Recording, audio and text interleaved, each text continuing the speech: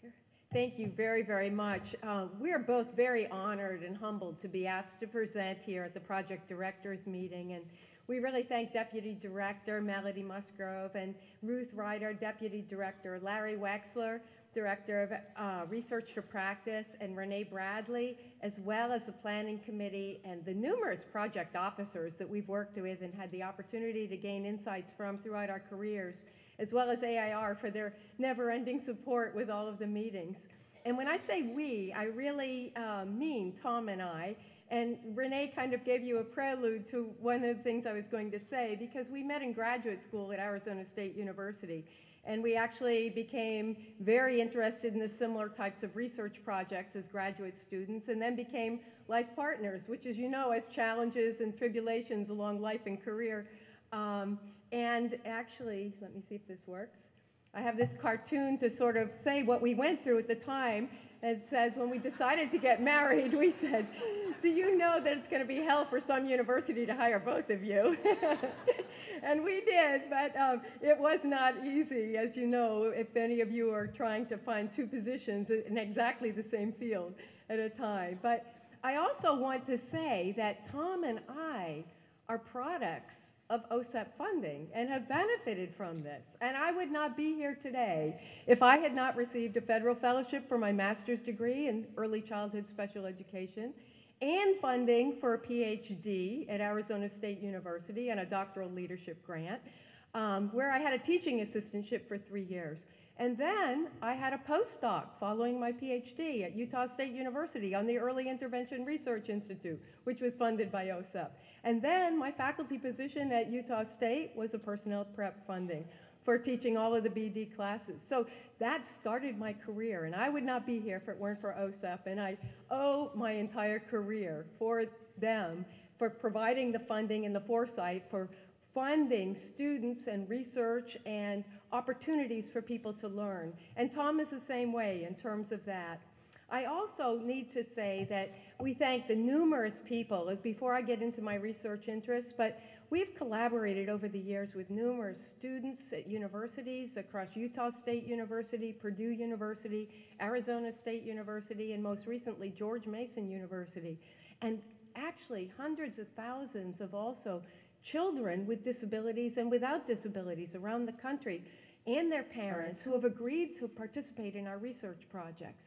I would not have anything to say today if it had not been for all of those collaborations. So we really thank all of the collaborators, and especially the students and their parents who enabled them to participate in research projects and allow us to learn from them. Because what we're going to talk about are things that we learned from working with these children over the years.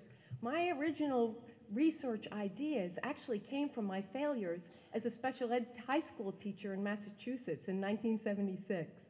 And I remember one boy who was a senior that said to me, something like this, I can't remember the exact wording, but the essence is there and you'll hear it. Don't you try to teach me how to read. Everybody has tried to do that and nobody can do it, so leave me alone. And I was flabbergasted, because I thought I should be able to teach this boy to read. He was a senior reading on a first grade level. It was heartbreaking to me to hear him even say something like that.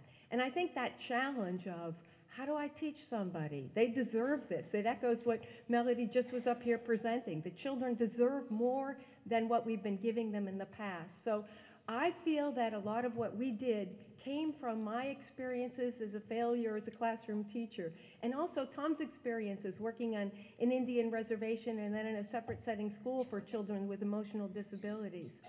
And I need to say that I'm going to present some of these things that we did that got us started, and I'll go over those that really we learned the entire time. It's not just one thing that we started with, but we learned every single time we worked on a project. And then Tom is going to take the stance of, okay, where are we in the field and where are we going? And what have we learned from this, and where are we headed? Do we have any insights that will help us be more successful for the future? And you folks, I'm sure, are the ones that are going to do it, just like my doctoral students sitting over there from George Mason University that are funded on a leadership grant from OSEP, are the ones that are going to take steps forward for this. So our research interest really came down to questions and answers. Why can't these kids learn? How can we study them and learn so that we can teach them better? I love teaching, and I was very frustrated not being able to see success with kids. Very, very frustrated. And how can we teach them if we do find ways to do it? How can we help them learn faster so that they can be better and more successful in school? And then we got into cognition and learning research, looking at that, memory-enhancing strategies, science education, looking at social learning and literacy, test-taking skills, and research synthesis. And here's a few memorable examples as I kind of go along. Tom's dissertation pointed out that what students did was more important than how they were labeled. Gets, I feel like I'm really segueing nicely with what Melody was saying. And then my dissertation looked at students with learning disabilities learning mnemonic strategies. And I was flabbergasted that they learned as much as they did. And so was my dissertation committee. So that does taught us, you know, we're on to something. We need to pursue these more to figure out how we can look at things. And those kinds of replications and extensions sort of sustained us through our career. And as you can see with the cartoon, under strict laboratory conditions, research concludes that in spite of being watched, pots do eventually boil. So we see some of that in there. And when we moved on to Utah State University, I have to say this is really kind of interesting to me because I took a postdoc position. And my first office was a bathroom. My students have heard this because I said, I hope they do better than I did when I graduated. And so I thought this cartoon was perfect because here we promised you a big lab and they give you a dog and they come up with that. But what I learned at that university was that I worked with Carl White and Glenn Casto, who were fabulous at directing the Early Intervention Research Institute, and we learned research synthesis. And after the first meeting that we had with the advisory board, the group meta-analysis was criticized for not including single subject research. So Carl and Glenn turned to Tom and I and said, okay, this next year, your task is to come up with a way to synthesize single subject research. So being fresh out of graduate school, we were told something to do. We said, okay, and went to our offices to try to figure out something. And that's when we came up with the PND, which is still evolving over time with new and different methods. But there have been over 50 studies with the PND published at this point. And hopefully the field will evolve to an even better research method on it. And then we moved on to Purdue University after that, where we did a lot of research in mnemonic strategies, cognitive strategies, and science education was a wonderful opportunity for us.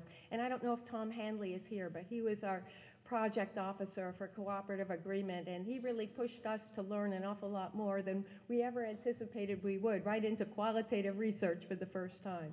And when I think about the things with this, I'm going to touch upon just some of the examples that we were able to pursue. In teaching vocabulary, and this was in, I think, a third grade classroom, we were working on the vocabulary where kids needed to learn the words that went along with the story. And jettison was one of the vocabulary words. So as part of our research project, we said, well, they probably don't know that word. So jettison means throw overboard. And what I'm showing you in the slide here is an example of a simple flashcard with the word and its definition. And that was one of our treatment conditions, sort of what we call the traditional method. And this one was another sample of a different condition where we had pictures to go along with the definition. So you can see jettison, throw overboard, same definition for the top part. But what you see here also in the picture is that there's a picture depicting something being thrown overboard. Okay, so that was the second condition. The third condition was a mnemonic condition. And you notice, I can go back and forth here. The only difference between these two, you see the word jet in parentheses? That was the key word that we taught the students to learn the word jettison. That's the only difference. So we would say in learning the word jettison, think of the word jet, and remember this picture of a jet throwing things overboard to help you remember the definition of jettison means throw overboard. And we were surprised at how well this kind of simple strategy would work when teaching children unfamiliar information. This was actually done in an inclusive classroom, and the students did very, very well, but the special ed students benefited even more than the general ed students. We went on with a lot of mnemonics research, and I put this particular slide up here because I grew up in Massachusetts, so New York was always a bigger, larger state for me. And so having the strategy to teach the states and capitals of the keyword for New York is New Pork, and the keyword for Albany is All Baloney. So someone going to a store saying, is this new pork, and they say, no, it's all baloney for that. And the reason we taught states and capitals, you might say, why did you pick that out? Well, when we were at Purdue University, every 8th grader needed to pass a test on learning the states and capitals, and they started in September. Every Friday, students would take that test. As soon as you passed it, you didn't have to do states and capitals anymore. Well, guess who was still taking the test in May? The special education students. I mean, talk about time and instructional time. But so we came up with a lot of these strategies and taught the students, and they learned it very rapidly. So there's a time and a place for these. We found in the mnemonic strategies, we found over and over significant gains across a variety of topics and integrated within content areas and not just isolated across. But you can see on the slide from English vocabulary all the way down to chemistry. Some of these kinds of topics were taught. And actually, we had so much fun doing this because when the kids learned, they had what we called the mnemonic look because they'd get everything correct and they weren't quite sure how they got it correct, but they did. So it was a lot of fun. So we had over 34 experiments in this area with over 2,000 participants with a mean effect size of 0.162 on the criterion reference measures. So it was really, we saw some pretty powerful gains. And then as we kind of segued into science, I can start about this, and I'll give you the overview of what we did, and then I'll talk a little bit about what we learned. But we had over 560 participants in our science studies, with over 16 qualitative and quantitative studies, with experiential learning and guided learning, and a couple curriculum analyses. And we found that the overall effect size for hands-on learning versus textbook-based learning was 1.14, again, which is a pretty significant effect size, but again on criterion reference measures.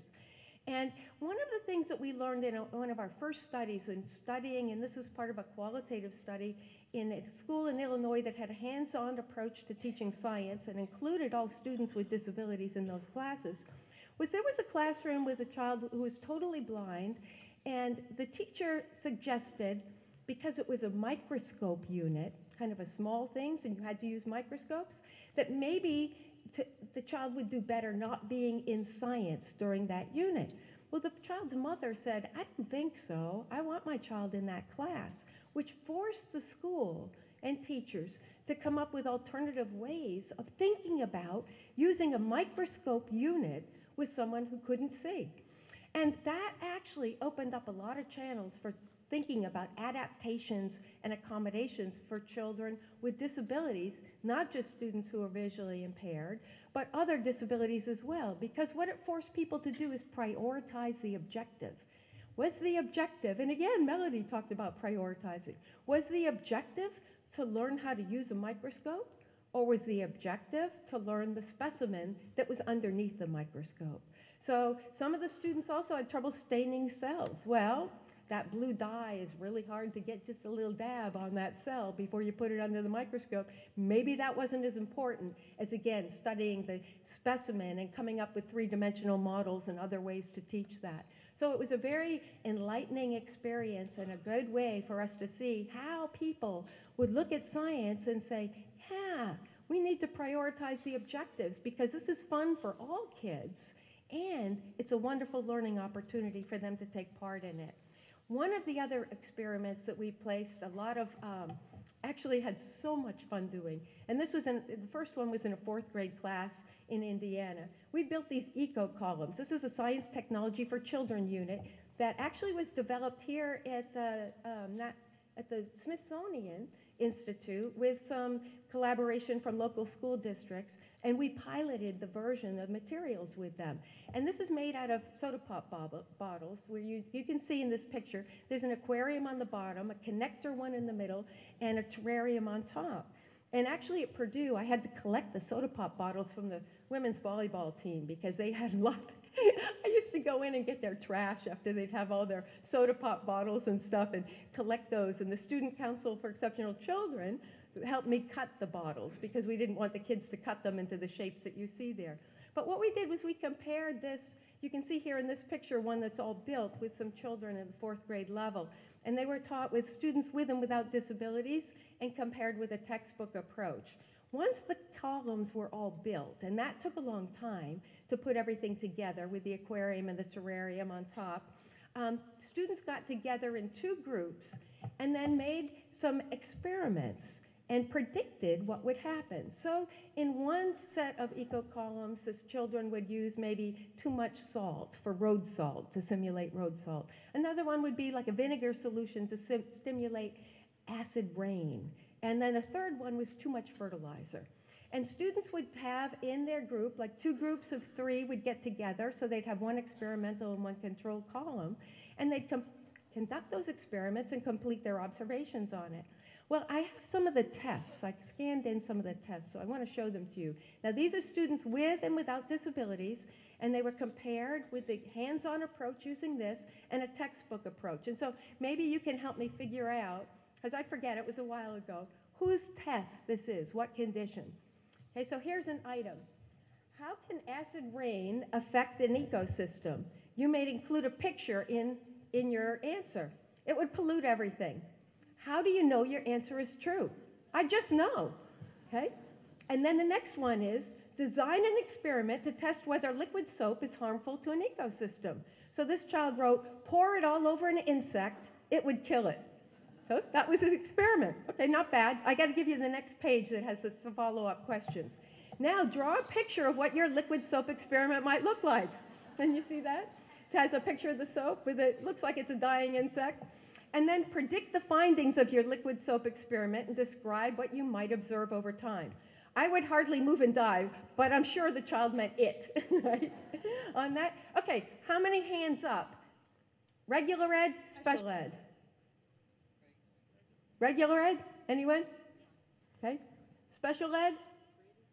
Okay, we got a lot of abstainers. Okay, okay, well, we'll go on to the next one and you can tell me what you think. For that. Here's another example. How can acid rain affect an ecosystem? Acid rain gets on the plants, the acid goes to work and starts with the living and makes water cloudy. Okay? How do you know this is true? I know because I observe. I think that's what it was, if I recall correctly. But the next item is really going to get you. Design an experiment. How does liquid soap harm an ecosystem?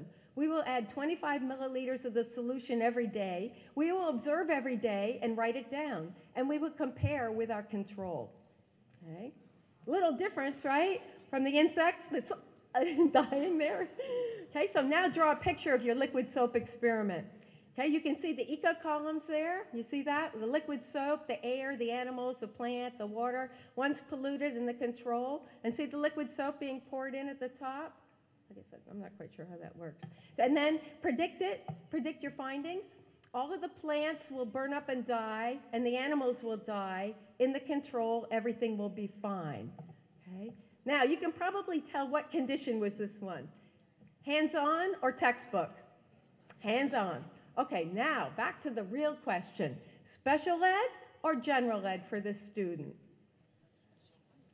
Special ed? Special ed. This is special ed. The first one was general ed in the textbook condition.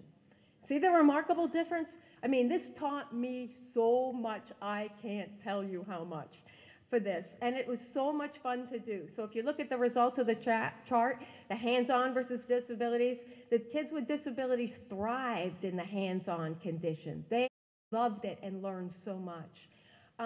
And then we moved on to George Mason, kind of the next career phase for us, and we worked a lot on content area learning and literacy. And I'm going to kind of go through this quickly because I know I think I'm a little behind in time for this.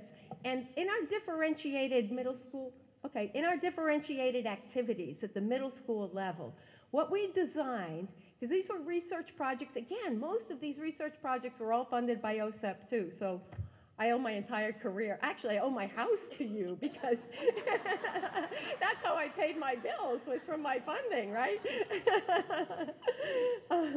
So anyway, within our differentiated instruction, we had 3 different levels that we came up with. We thought, okay, if we're going to work on science, we were working with a large school district in the eastern seaboard. You can probably figure that out.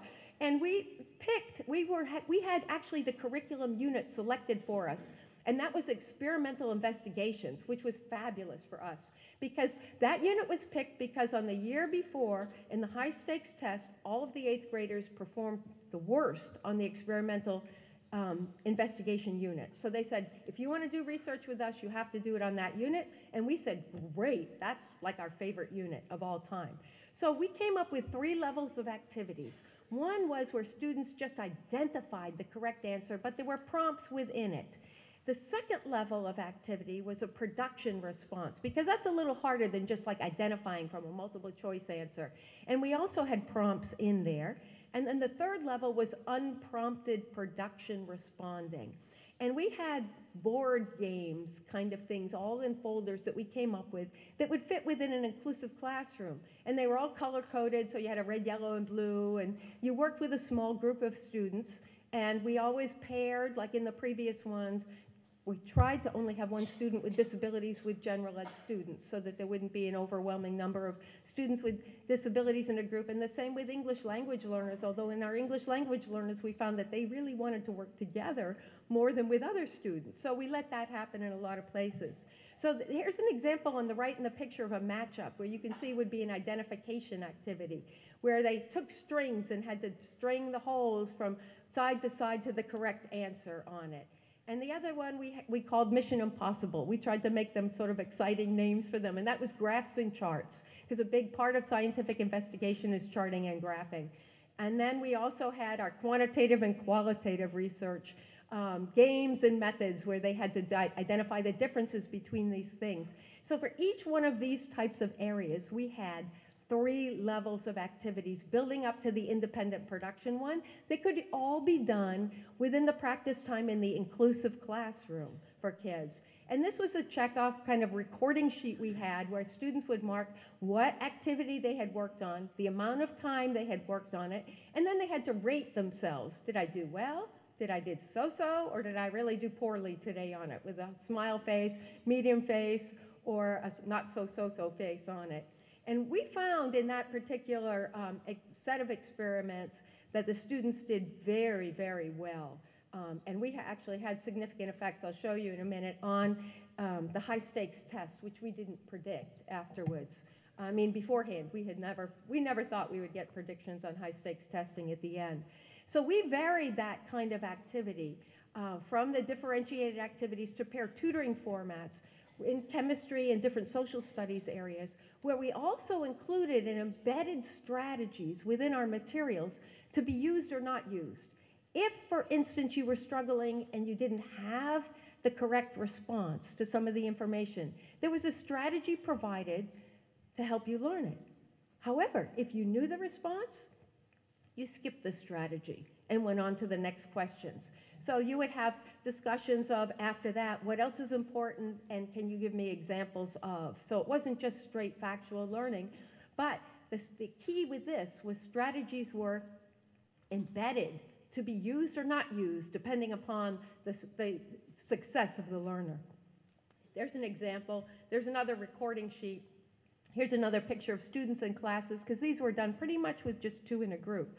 And here's a summary of those 10 experiments in inclusive content learning. We had 1,128 students, 283 of which were children with special needs, because they were all inclusive classes, so the numbers were smaller of special ed students. And the general ed effect sizes, if you look at this, it's kind of interesting. The special ed students had a 1.4 effect size. So you see that that's really closing the gap a lot more. The general ed students benefited with a 0.63 effect size, but nowhere near as much. They didn't need as much as the students with disabilities. So that those types of differentiated activities really benefited the students with disabilities who were in those inclusive classes. So we felt pretty happy with that kind of an outcome that we saw across those studies that were replicated with all variations across science and social studies.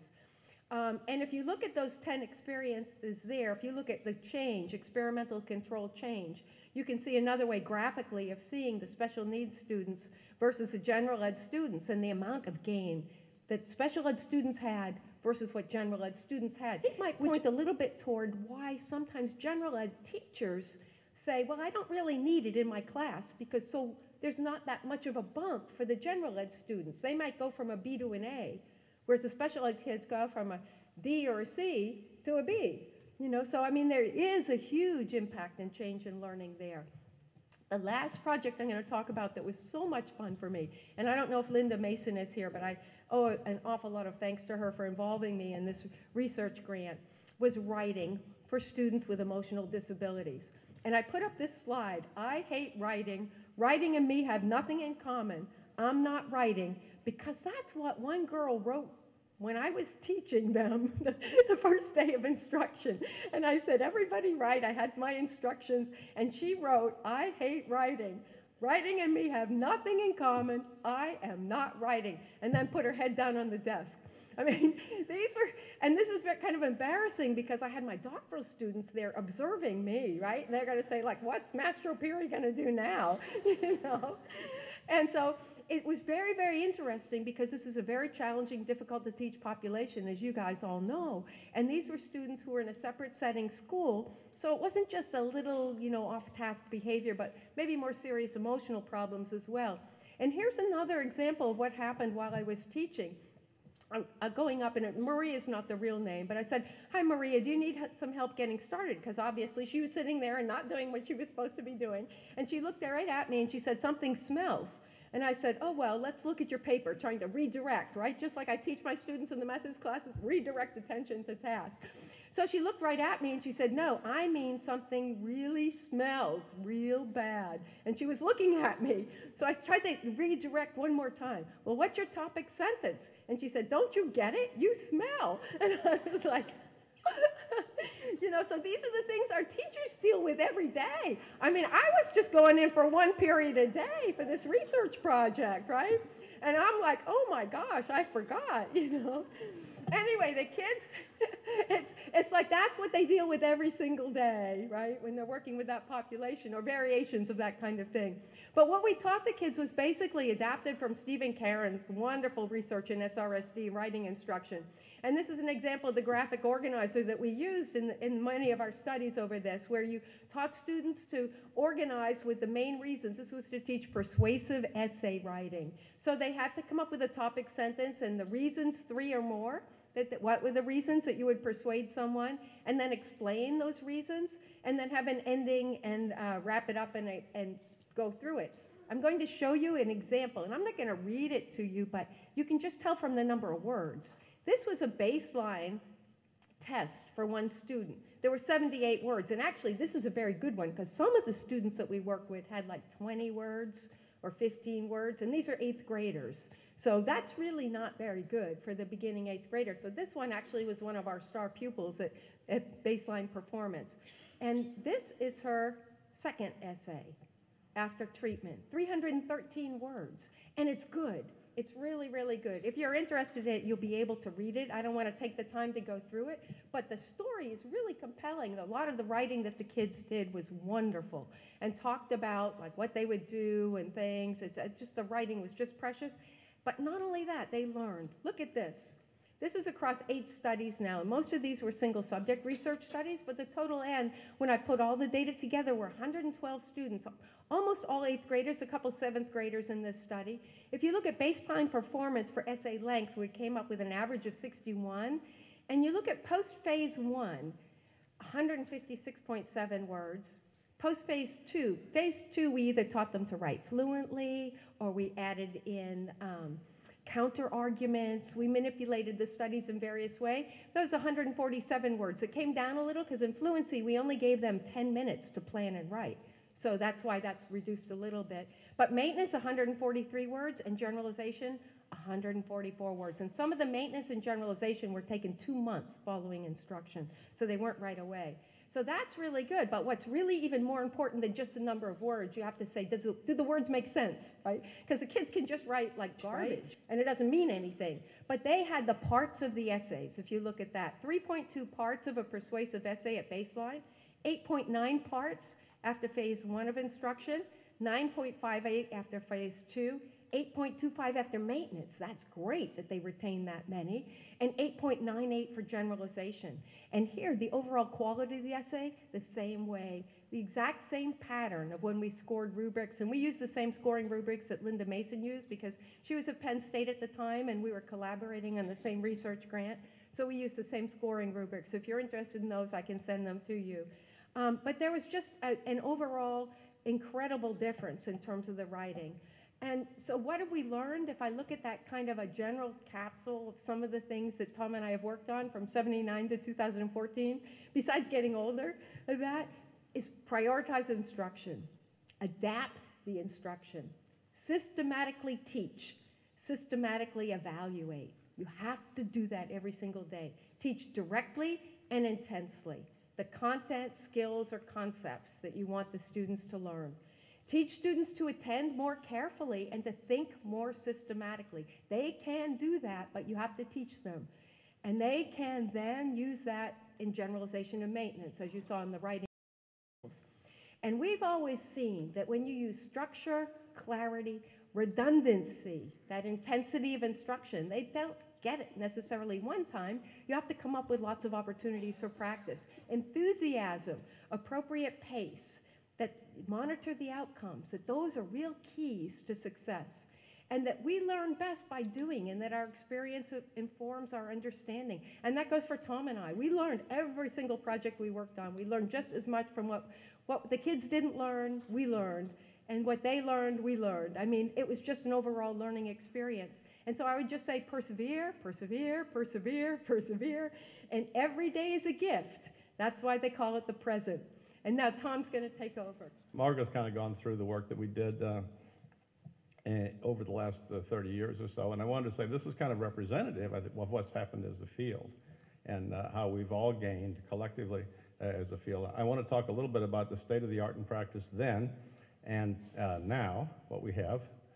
Say something about attitudes then and now, and talk a little bit about unresolved issues. I don't want to say where the field is going, but I would say these are the problems that we still have to deal with. And without being able to say how we're going to do it, say these are the things that are probably important for us to consider. We both started in the 1970s, right around the time, or even a little before, the 94-142 being enacted. And at that time, where we were was process assessment and training was very big, jumping on trampolines and doing angels in the snow, and doing patterning procedures with your arms and legs, with theoretically based instructional models where people would have a theory and then they would apply that theory and people would come in. Newell Kephart, Barsh, Doman Delicato, and a bunch of others that had these reasoned through approaches. Well, you're only seeing the beginnings of applied behavior analysis and direct instruction, and even then not as much in the special ed area, although we were seeing some of it. There was only very beginning work in attention, memory, cognition, those sort of cognitive areas that was just beginning to get a foothold there in terms of the behavioral approaches, and the beginnings of a real professional literature. And I remember in my master's program, we had a methods book, and I was glad to have the book because there really were very few back then. But the methods book, when we talked about reading, it just sort of said, well, there's this approach, and there's that approach, and there's the other approach, and there's the other approach, and it said nothing about efficacy. It just said these were things you could do. When it came to, to language, I was interested to read 60 pages on language development, and not a word about what you do about improving language for kids who didn't develop so well. So those were the kind of things we were faced on. There just simply wasn't a knowledge base of effective practice, although they were the beginnings of some. Now we flash forward to the 2010s. Today, now we have a focus on evidence-based practice, a real emphasis area to be sure that what we're claiming is supported by very positive evidence, a focus on authentic tasks and real-life settings, whereas some of the better work that was being done, even back in the 70s, was on experimental tasks and experimental settings. We've seen an explosion of research in cognitive and behavioral domains. Just literally an enormous amount of research, and because of that, we've seen develop some new techniques for synthesizing research with meta-analysis and different ways to combine outcomes to decide what's happening over large numbers of studies. We've had new instructional practices, for example, RTI, and we've had a large professional literature on best practice. So we're so much better off today than we were. I just want to show you a little graphic here. And this is only from a quick look at Google Scholar. There's other ways to look at this, but if I Googled on the Scholar site, applied behavior analysis and disabilities in 1970, and then years up to 2014, and cognitive strategies, and I found 43 and 66 on those two topics. and before 1970 and today, 24,000 of ABA, and about the same with cognitive strategies, of which we've contributed an extraordinarily modest proportion of what's gone on. But I think what we've done over the years has sort of paralleled what we've learned in special education. We've also made enormous improvement in the growth of inclusive classrooms. These are some data from OSEP, which shows that presently we've had an increasing trend toward more and more inclusive classes, and this is generally regarded as a very positive outcome. And on-time graduation rate, you can see that students with disabilities, even though it's not what we'd hoped to be, is still quite a bit better over time than it was in the past. So I think there's some things that have gone on, like first of all, the expansion of the knowledge base and the beginnings of improvement of inclusion and graduation for students with disabilities is a very, very positive thing. On the other hand, some things have not changed much, and I want to talk about some research synthesis projects that we've worked on over the last couple of decades. I was wondering about this when I was reading in textbooks that said, okay, attitudes towards disabilities, attitudes toward inclusion are improving over time. And I thought, well, how do we know that? What can we do to find out if that's actually true? So what we did was a research synthesis, but on survey research. We wanted to look at what are the survey outcomes and how have they changed over time. And the first one we did was in 1996, and we went back to 1958, where the first discussion of this was not complete, but it was there, and up until the present, at that time was the present 1998. And I'll show you what we found. What we did was we looked at for the outcome metric was the percent of people who agreed to the statement, right? So we lined up similar questions over the years and said, how did people respond to these? And what we found in the 1995 to 1958 to 1996 survey, that 62.8% supported, that was about 10,500 teachers that were surveyed in that period across 28 surveys. About 62% supported the concept of inclusion, and about 61% said they were willing to teach students with disabilities. In the last few years, I decided, well, I wonder if that's changed any more since then. And so we collected all those surveys that had been done since 1997, and we ended up with 40 of them with a total of about 8,000 teachers. And we didn't publish the research because I got sick, but I got better, and I can show you some of the data that we've collected. Now, overall, the concept of inclusion, 1996, 2010, 65%. This is over 8,000 teachers and 40 surveys. Willing to teach students with disabilities, 54.4%. So we're seeing really pretty much the same numbers in this last 15 years as we saw in all that time before that. And what we did find, though, that was different was higher agreement for more generally worded items of less intensity. I'll show you what that means by that in just a second. A generally worded item would be, well, I support mainstreaming. I think it's okay to have kids into class sometimes. And the strongly worded was like total integration is what we really need to strive for. We need every kid in every class all the time, or things that are sort of like that. And here's what we found if I break it down on this chart. Each of these dots is a separate survey that was taken, and it's years, across the years on the bottom. And you can see there's some variability there. And each one is the percent that agreed to this statement. I support inclusion or mainstreaming for students with disabilities. And so what you see is that there's a lot of variability over time, but it's kind of hard to make out a particular trend. And we couldn't find any difference by region of the country. We thought some parts of the country might think differently about this. We didn't find any difference by the reliability of the survey or the end of the survey or where it was done or who collected it or where it was published. So we wanted to see what is it that discriminates at all between these responses. And finally, what we saw was how was the item worded? The generally worded strategy is in the red, and the strongly worded, in other words, we need realistic integration of all students, is in the yellow. And if you see it broken down this way, you see a trend that's going nowhere across all those years, but it stays about the same, that teachers are willing to support inclusion to a certain extent, but they're a little more concerned about total integration. This is the one we did last time, which was 1997 to 2010. Kind of chopped the top off of that. And it's more surveys, and it's even more variability, but we saw exactly the same thing when we said I'm generally supportive of including students with disabilities. We see about that same number. But in either case, there's not a lot of progress. And this is kind of interesting in a way because we've seen enormous progress. And for example, in 1958, there was like 4 to 6% of the population supported interracial marriage. And today, it's in the high 80s or 90s. So we've seen enormous change in attitude that way. With respect to gay marriage, it's been about the same thing. It was much lower years ago, and it's becoming much more accepted today. But this is not. And let me show you this. Here's the support. Here's the summary of 2 synthesis efforts.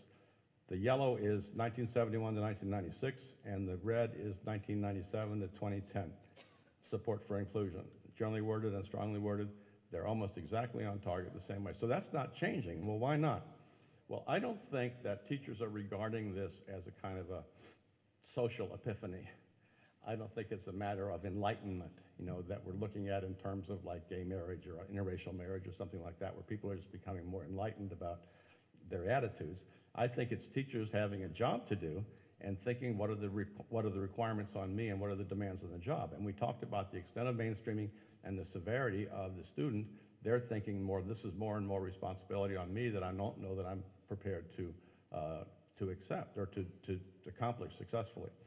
And I think that's the way they're looking at it, not in terms of are we just having some attitude. And I'll show you these other things. These are some other things that haven't changed a whole lot. We said, do you have enough time? Do you have enough training, or do you have enough support? The teachers were asked this in many surveys over all these years, and you can see again the yellow is the older surveys and the red are the newer surveys. I don't know if you can make real precise comparisons because these are all different surveys across all different things, but what you're seeing is the numbers are about the same. In fact, teachers have a little bit more. They're responding a little bit better to training. I think their training is a little bit better, and they're feeling a little bit more supported. But if anything, they feel like they have even less time to accomplish these things. And I think that's probably what we're getting at when we see these attitudes about how willing are you to do this. And they're thinking, well, how much support am I going to get? And I think that support for inclusion and attitudes toward inclusion are going hand in hand. And that's something we need to be thinking about for the future. Okay, now for some unresolved issues, these are the things that we need to think about in the future that I don't have the answers to, but if somebody else can answer them, that would be really good. I do have some questions and some issues that I think we need to all think about. One is delivery of instruction. How will instruction be delivered? The other is inclusive learning of common core curriculum versus intensive individual instruction in targeted need areas, and how will those be reconciled? The other is the role of the special ed teacher in inclusive classrooms. The next is inclusive instruction and RTI. Can we view them as exclusively special education undertakings? I'm going to suggest no, we cannot. And the need for more ideas. So I'll talk about these. Instruction be delivered in special education. Now I have 2 big concerns about this. When the individual need area is not taught in the special ed classroom, for example, speech and language, if other kids don't have a need for instruction in this area, study skills or organizational skills or social skills, kids do not really need instruction in this. How will that instruction be delivered? And in basic reading skills, and I think you talk about some basic content understandings in the high school and secondary level when reading was a part of the curriculum, but it no longer is, how are we going to continue that instruction? How are people going to deal with that? And we need to have some kind of formalized way of saying, this is the way we think is the best way to proceed, and have some guidelines rather than just a case-by-case basis. The other is, when students can learn the curriculum, they're willing, they're able to master it with particular strategies, but when part of those strategies are they need more time, they need more intensive instruction, they need a more deliberate pace.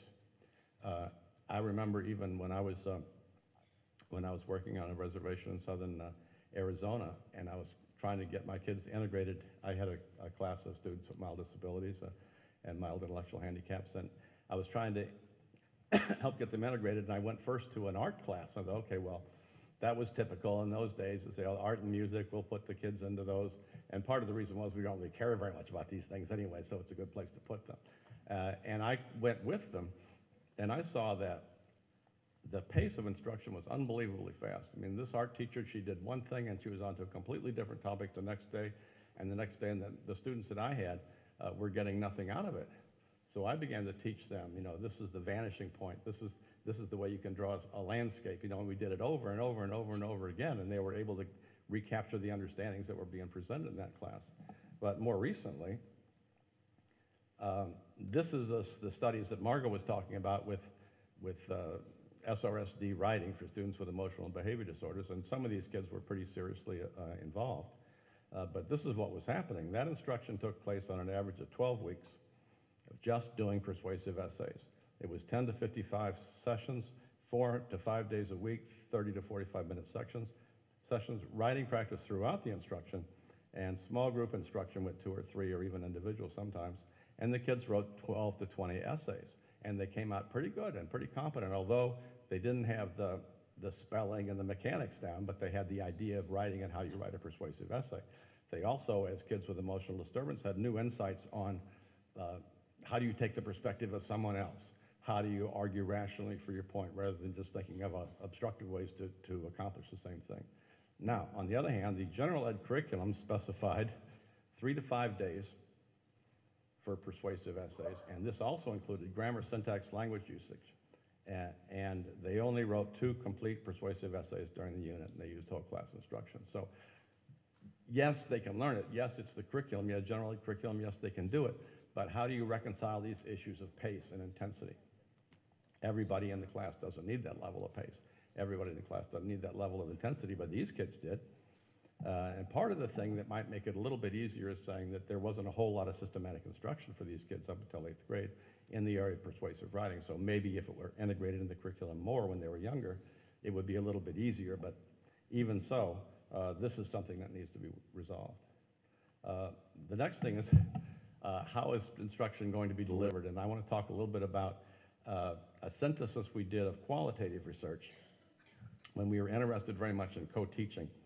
And we wanted to see how is it maintaining itself and what are people thinking about co-teaching and how is it actually working in the class in practice. And so we found 32 qualitative investigations, and mostly they were researchers who'd followed around classrooms where co-teaching was being implemented, and they did field notes and direct observations, they did interviews, they looked at artifacts, and they combined it, and they came up with their conclusions. And we found 32 qualitative studies like this, and we used those 32 as informants into a larger database of what do people think about inclusive instruction. It ended up being 453 co-teachers, 112 students, and 42 administrators. And we found that most participants favored co-teaching. They spoke pretty highly of it. However, this is what we also found, and this is more of a concern. Whole class teacher-led instruction dominated. The special ed teacher was often looked at as an aide or a subordinate to the classroom. The classroom which pretty much stayed the way it was, with just the special ed teacher trying to find a place in there. And the content knowledge was a challenge to the special ed teacher if they didn't feel like they were up to the general ed teacher's level of content knowledge. And what we saw also was that specialized instruction or learning strategies were almost never observed.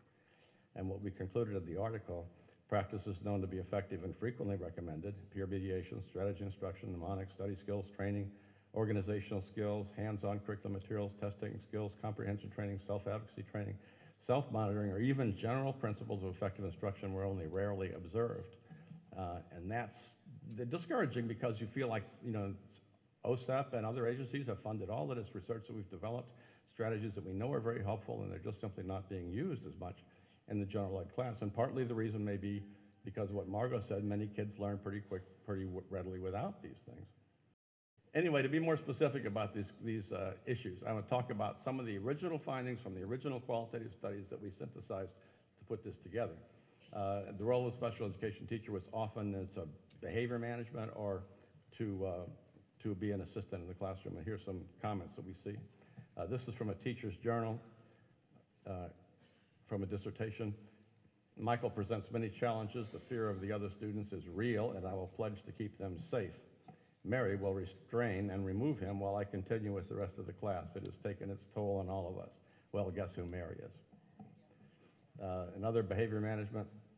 The general ed teacher actually presents the lesson information while the special ed teacher stands off to one side and focuses most of her attention on monitoring the behavior of 3 of the 7 LD students.